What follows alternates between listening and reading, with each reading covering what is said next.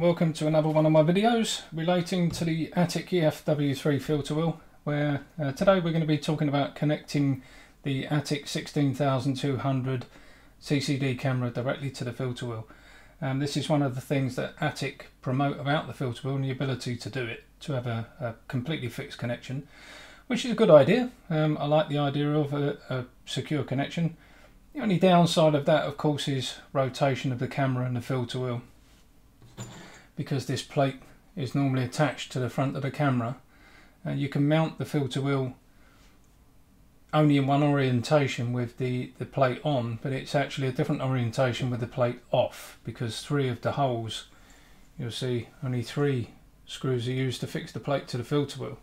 These being alternate holes, which means that if you mount it with the plate on, you use the alternate holes. If you mount it with a plate off, you need to use the holes that fix this to the camera, so it will be upside down. That's not an issue because most software can handle swapping the images, but for me it makes a difference because I like the fact that my cable entries are on one side and I prefer the camera in that orientation. But of course it means that I can't rotate my filter wheel upside down, which is an issue for me because I use a fairly short refractor, so I run the risk then of peer collisions. So something to consider if you are thinking of doing the direct connection like this. Now, to do it, when you first take out the adapter that comes in the back of the filter wheel, you undo the 2 little grub screws down the sides, drop the adapter out. Then there's 3 little plugs that Atik refer to as light plugs, and these just push through from the outside. Use something small like a small Allen key and just push them through. They just pop out, and that leaves the 3 holes. And then you just need to decide whether you're going to use the fixing with the plate or without the plate. Now with the plate, just add 7mm to your back focus distance. So if you're struggling and you take the plate off, you gain an extra 7mm. It's not a huge amount, but it can make quite a difference.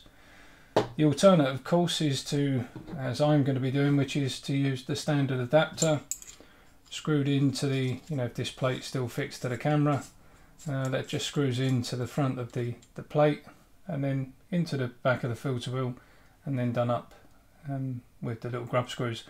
Obviously, as I said earlier, the benefit for me is that I can then rotate the orientation of my camera, which isn't necessarily a 180-degree issue. It may be that you're imaging a particular object which needs a specific camera angle, which this does give you a better option to do.